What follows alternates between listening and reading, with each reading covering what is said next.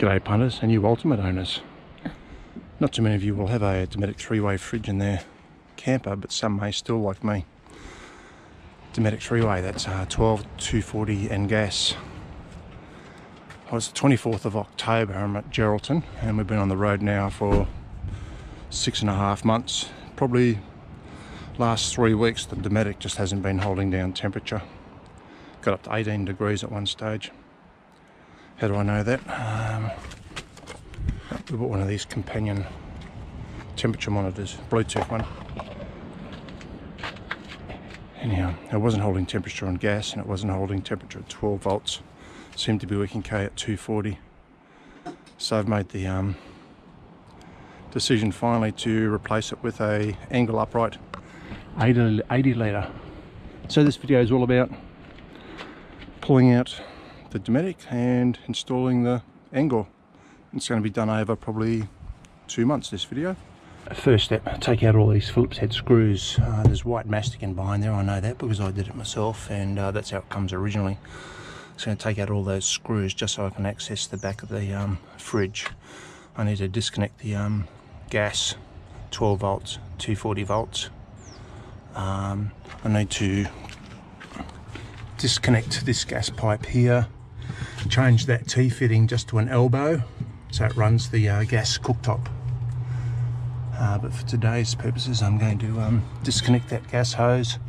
I'll need to pull it back through the hole up the back there. It runs on the back of the fridge. The original hoses are about 1.8 metres long. This one's 1.2 metres long. So I can't pull the fridge out with the existing hose being disconnected and pulled back through. The original hoses, which are 1.8 metres long, will give you plenty of length to pull the fridge back out through.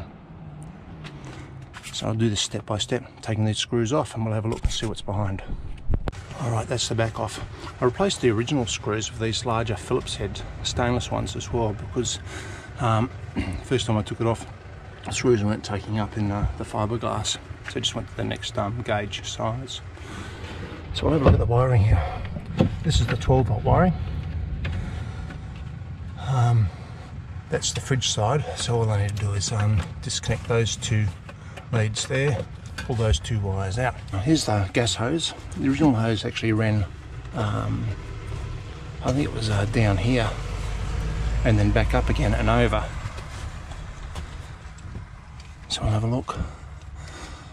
I have to take off this exhaust to get the fridge out too. There's this little exhaust here. So I'm going to take that off now. I'm going to do the quick disconnect method today.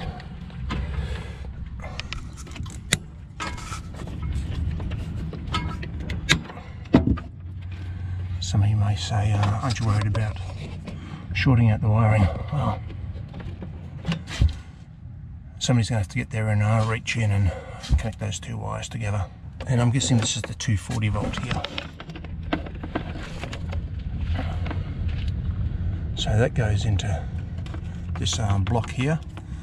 This white cable goes back into the battery compartment and connects to a power board.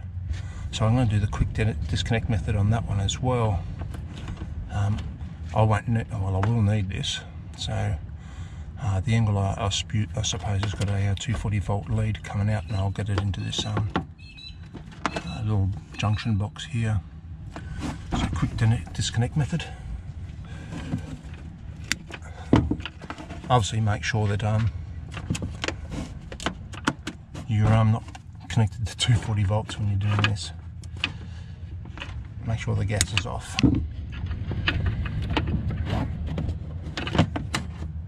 There, that's the 240 out of the way. That's the 12 volts out of the way. That's all part of the motion detector stuff. And next thing is inside. Oh, I've taken the exhaust off. I've got to take off that gas pipe. But first of all, I'll disconnect it from the gas bottle. I'll have to try and pull it through there. I put a whole bunch of Celastic in there when I replaced this hose recently. For my purposes, I've pulled that gas hose through now. I've pulled off the gas bottle so I could get access and take it off the gas regulator. I've popped the roof up so I can get access this side. I need a 10mm, I think it's a 10mm, it's either 10 or an 8mm spanner. Rip the door off. 10mm. Just undo that top screw.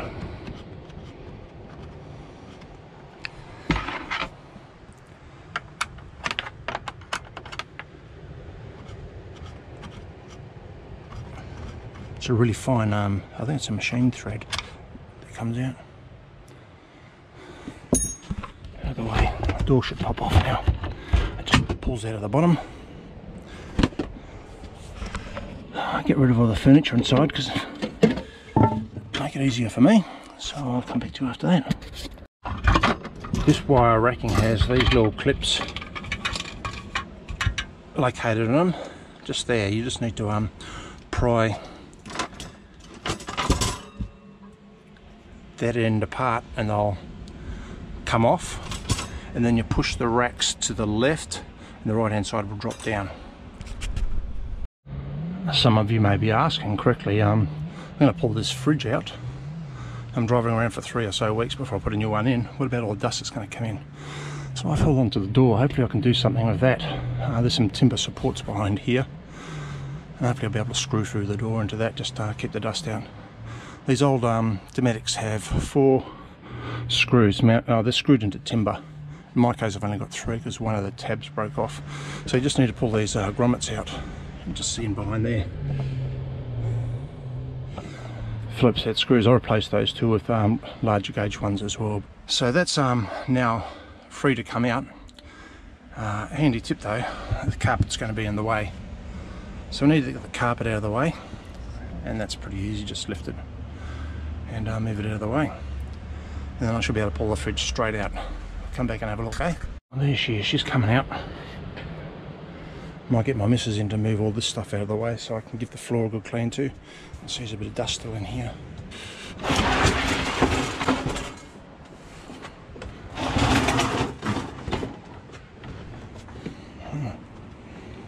Be a tight squeeze through the door, I think. Yeah, come back to you when I've got it out. There we go, out. Take them to the tip. Give this a clean out. See if that fridge door goes on. If it doesn't, I'll have to go buy some ply or something and screw it in just to keep the dust out. Have a look from the nose cone side, eh? There we go.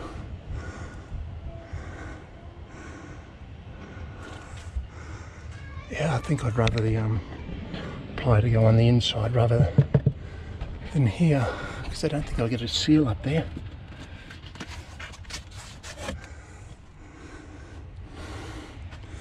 Bit dirty. Yeah. We'll give them a good clean out. That's rat bait. If you're in an area where there's rat bait and you've got all these old ultimates for the vent pipes down the bottom here, we just shoved a bit up there in case they decided to get in here. Well, that's the removal of the fridge. I think the next time I come back on this, I'll probably be about a month away, and by then I'll have cleaned it up. You don't need to see that. It's just domestic chore stuff, and be talking about installing it. I do know, well, I believe these timber frames, front and rear, will likely need to be shaved down a bit.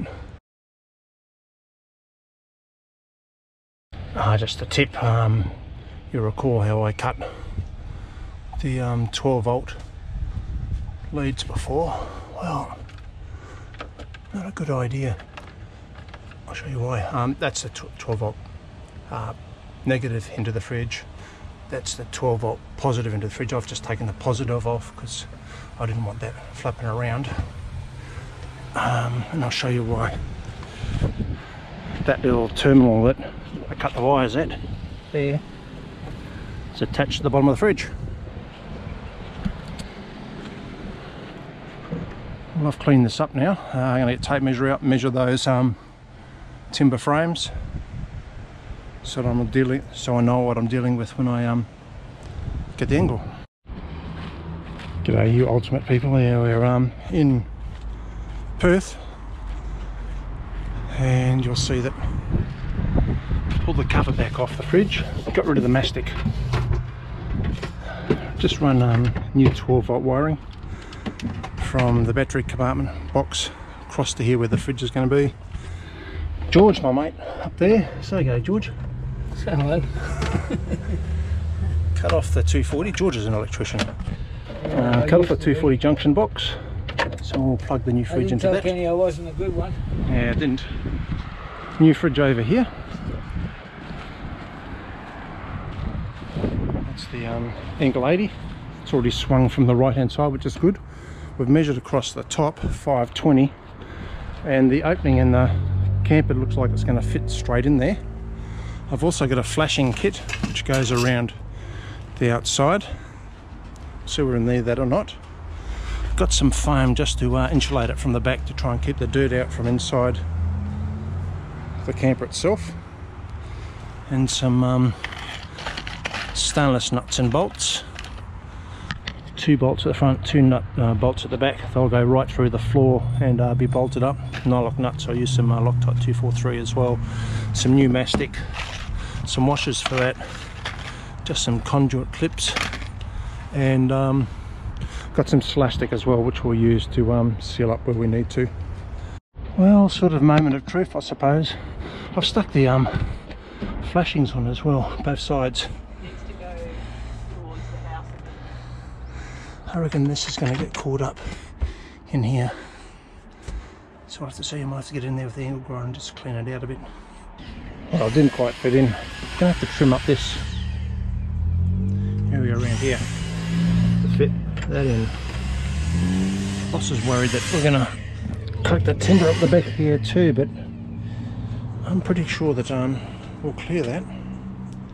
Now tomorrow I'm going to trim up just a little bit of the timber on the sides to make it an easier slide in, and I'll trim up that as well just into a square, and we'll have another slide in and see how we go. Alright, what we've done is I've got rid of the fans that were here. That's these fans here. In my Ultimate I've got a little switch there. So that's now become redundant, and the reason I've done that is, I'll show you, on the back of these Engels, they've got their own little fan, so don't need to worry about that. And we've chased the fridge wires back through, like the 12-volt stuff, back through the battery box and found where they originated from, and we've terminated those wires, so we've cut them off so we can start afresh. The plan is that positive is going to be on the I don't know how to describe this. There's a battery isolation switch, so it's not going to be on the battery side of that, it's going to be on the opposite side, so I can still turn it off with the battery isolation switch. And the negative is going to be hooked up to a shunt which runs through the battery manager, so we can monitor the battery draw and the battery condition when the fridge is on. So the idea is the fridge will run all the time, except for when we turn it off at the fridge. And as a secondary caution, you can turn it off with the battery isolator too, like when it's in storage and stuff. That's about as far as we've come. I've tidied up the wiring. That's for boot light, and there's also inside some auxiliary power points as well. Those wiring, 3 sockets up here. So I've just tidied that wiring up. Clean the mastic off the backing cover for the fridge. This is the spare one. Neither do I. To show we're up to, I mentioned before that the fridge is okay to fit in here for the width, but it's not for the height. 775 we need. We had 760 to there. So you see I've cut out and a little bit across the top. I've used a battery cordless electric drill. I'm going to get all the way across here. Oh, look at this, spare GoPro. But I haven't got all the way across there, so probably have to hand cut that chisel. Going to have to get rid of some of that styrene too. So I'll come back once we've cleared that out, eh? Boss is just in there cleaning up after we chiseled away all the wood. Chisel, tenon saw, Circular saw or angle grinder, hammer. Show what we've done with the fridge. These are already fused, 10 amp fuse in there. There's 3 little access ports for the 12 volt system, one each side, one at the bottom. I've knocked the one out of the bottom, so we're going to run the white cabling through there.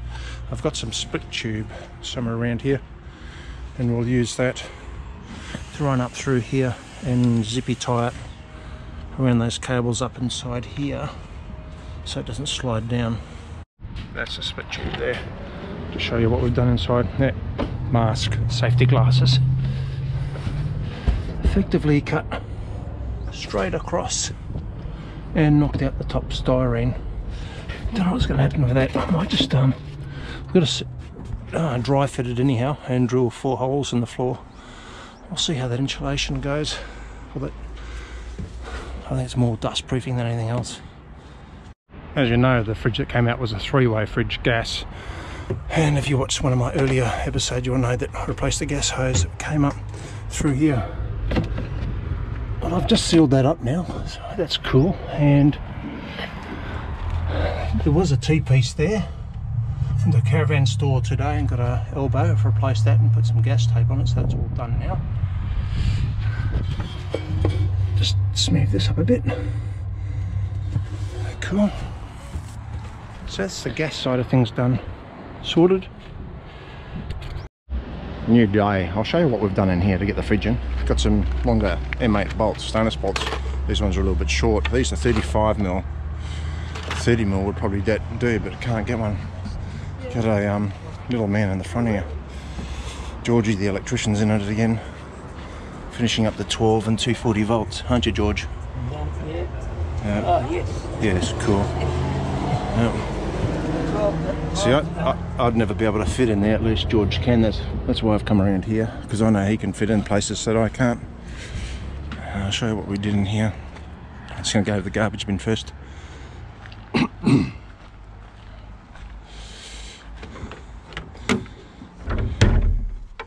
Trimmed up a bit of fiberglass.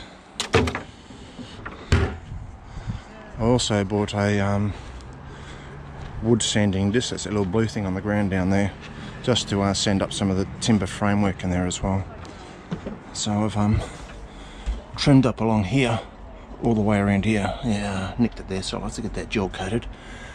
I've got some pinch weld that I'm going to stick on around here, just to dress it up.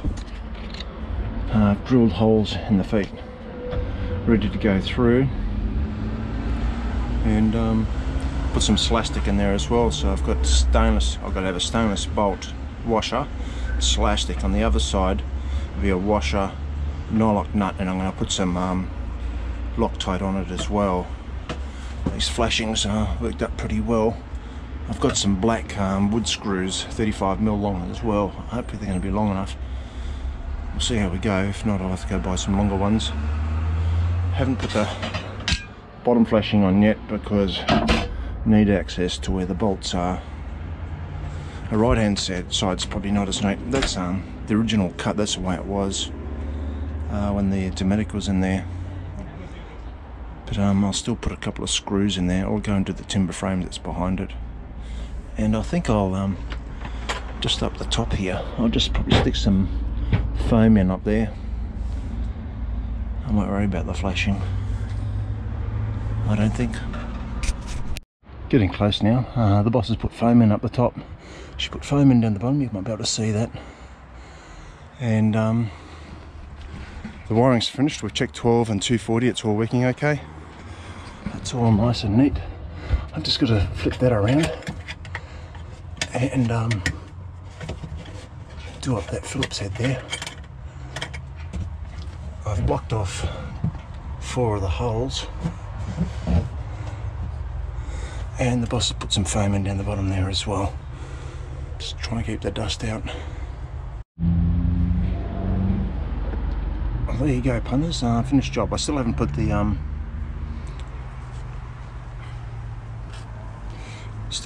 pinch weld in around the top there. I'll get to that.